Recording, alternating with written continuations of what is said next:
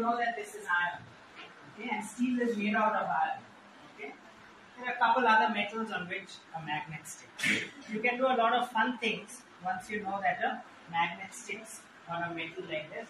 This all of you have actually have hundreds of at home, but you're not telling me what this is. You said needles, scales. Never seen it. Have you ever ridden a bicycle? Yes, sir. Seen a bicycle? Yes, sir. Gone on a motorbike? Yes, sir. Have you seen the wheel that has the Yes, spoke? So this is a spoke. Bicycle spoke.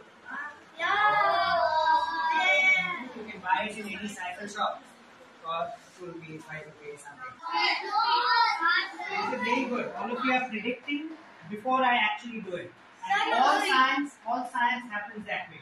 You predict, then you do the experiment, then you get an observation. An observation can match your prediction or it can be contrary to your prediction. Based on that, you have to change how you think.